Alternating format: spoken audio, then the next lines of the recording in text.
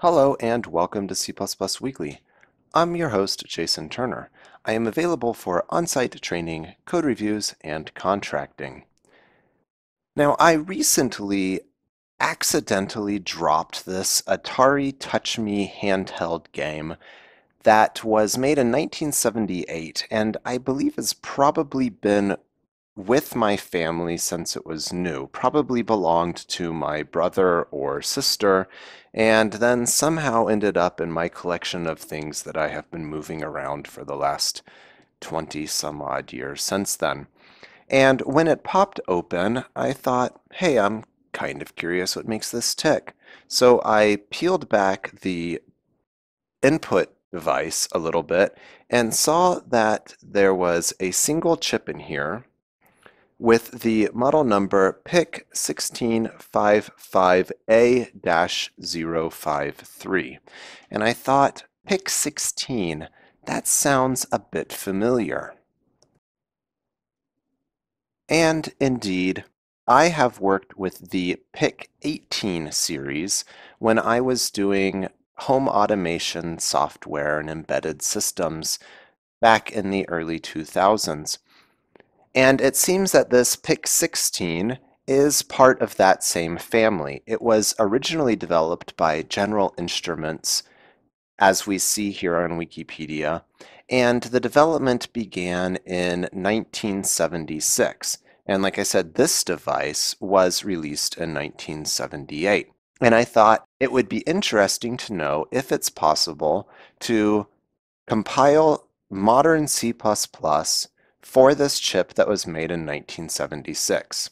So I started doing some research and I found this note from the LLVM dev group on Google from 2011 saying that PIC16 backend had been removed from the LLVM architecture and some reference to April of this year, so April of 2011. I dug through and started doing downloads of the various versions of LLVM. And fortunately, the LLVM download archive page is rather complete. In fact, we can go all the way back to version 1.0. Unfortunately, it doesn't give us any very clear dates. So I started looking for releases that were in the 2011 April timeframe.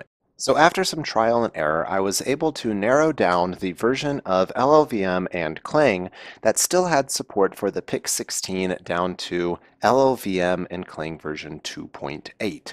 Now, this is a compiler and codebase from 2011, and I didn't know what the possibility was that I could compile it with a modern GCC, but I went ahead and decided to give this a shot.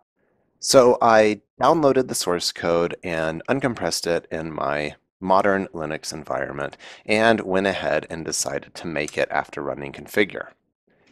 And I very quickly got a lot of errors that are related to a line of usage and honestly not something that I wanted to spend a lot of time on.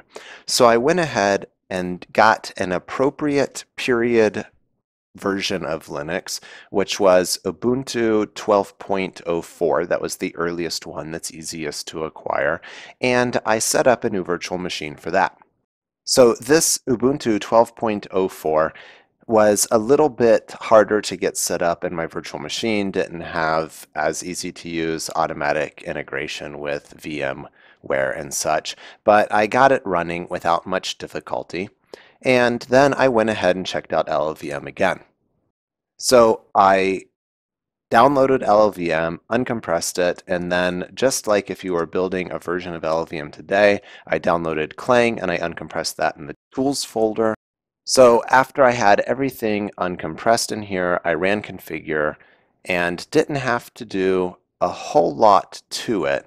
I just configured and built, and just like, again, a modern version of LLVM and Clang, it is automatically configured to use all of the supported architectures.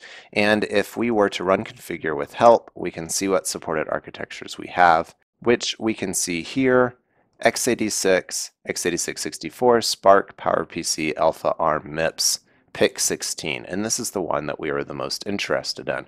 So I did the build and I did the install, and then I went to actually compile my example program with it. And Well, I have this, just a simple main, return 0. And the problem with this older version of Clang is there is no dash dash target option. So on a modern Clang, you might say target equals arm or target equals pick 16 and compile your project, but we get this error. So I had to do a little bit of Googling around, and I learned that what I need to do is just compile it first to LLVM bitcode, which I can do here with the -emit -LLVM, and this is set still supported on modern versions of Clang as well. And I want to compile it and output that bitcode, and then we can have the bitcode output. And now I need to assemble that into the target assembly that I want, which is our pick16. And I can do that here with LLC and -m arc equals pick16 test.bc, and I'm doing -o to say I want it to output to a different file, and then just dash to say output that to the console. So I can build this, and I can see that we are moving 0 into some return value and returning from our function. And in fact, we can have at least some support for this 1976 era microcontroller with a fairly modern C++. Now you might have noticed that I did C++ OX, and if we were to edit our test file here, and let's just say we want to throw in some sort of lambda, this would be pointless but perfectly allowed in any modern compiler. And we try to compile again here, we're going to get an expected expression error. It doesn't know how to handle lambdas. So that did make me wonder, what exact level of C++ support do we have? So cppreference.com has its table of C++ compiler support.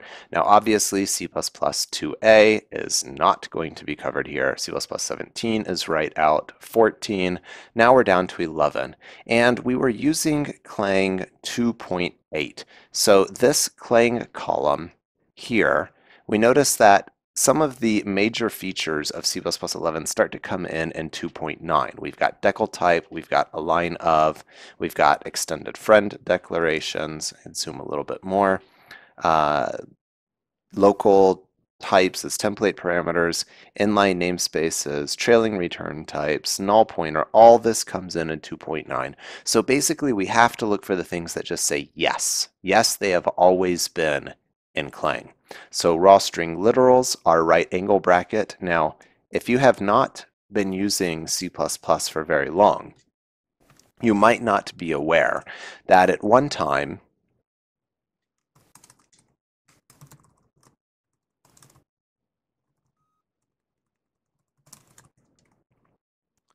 it would have been illegal in C++ to do this.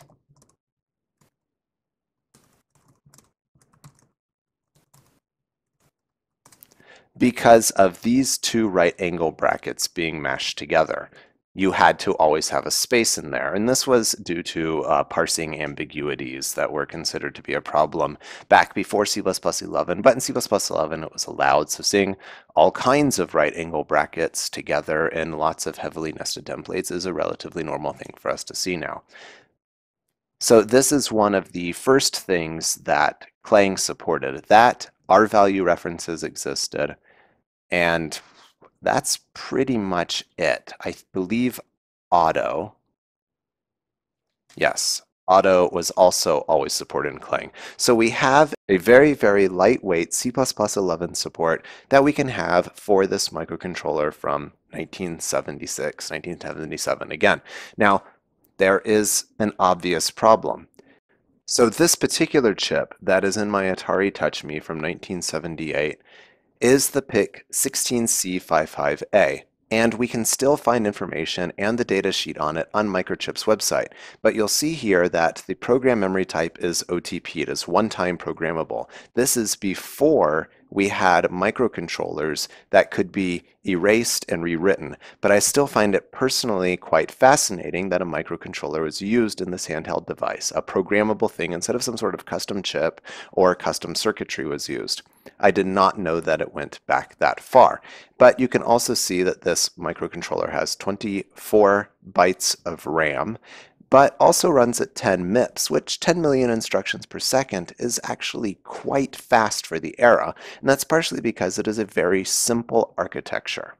And in fact, if we go back to information on the PIC16 series, we can see that this had a 14-bit wide instructions on an 8-bit CPU, and the instruction set was very straightforward. It had a certain number of bits to specify which register you were operating on and a well-defined set of opcodes, and in fact someone could probably have very easily memorized the entire instruction set and plausibly even know how to type these in binary. And it is not actually that unusual, we learn, that this particular microcontroller was used in this handheld device. With a little bit of searching, I was able to find that MAME, of course, can emulate the Atari Touch Me, and I don't know why I should have ever been surprised about this, but there is the hhpic16.cpp file here, and we can even see some people that we know in the list of contributors to this particular file.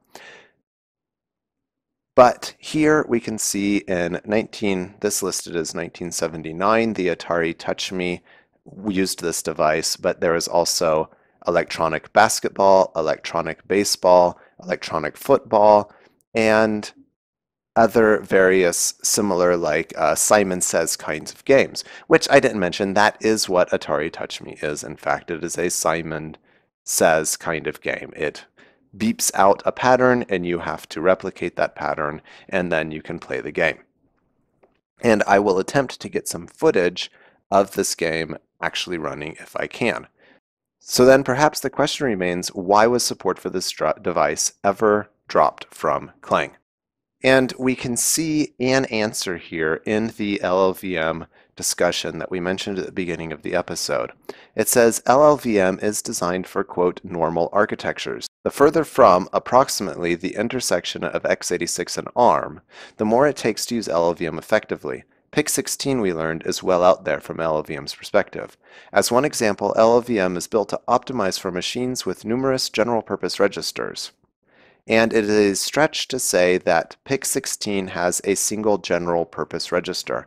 Now, this is interesting and worth noting here. Numerous general-purpose registers. There are other architectures from the 70s that we will cover at some point in a future episode that do have numerous general-purpose registers. The PIC16 architecture is not one of those. The other architecture that we have talked about a fair bit in C++ Weekly, the 6502 CPU has one general purpose register, and that general purpose register is only 8 bits on a machine that has 16 bits of addressable memory space, and that makes it that much more difficult to work with LLVM or GCC, and why we will likely never see a 6502 backend that is actively maintained for that architecture from either of those compilers. And one final note before we wrap this episode up, it is actually, again, worth noting that the Atari Touch Me was a stand-up arcade game at one point. In 1974, it was considered a game of skill, where it would be a Simon Says style game and you would have to repeat it, but then technology advanced so quickly in the mid-70s that we were able to see a handheld version of this game only a couple of years later, and we see that actually Milton Bradley in 1977 beat Atari to the punch for having a handheld version of the game. So thank you for joining me on this blast to the past and this first episode of a on-again, off-again series that I'll be doing. We talk about old architectures, what the advantages and limitations of them might be, whether or not you can get a modern C++ compiler compiling code for them. So be sure to subscribe, check out any of the other links that are at the end of this video, follow me on Twitter, and leave a comment below.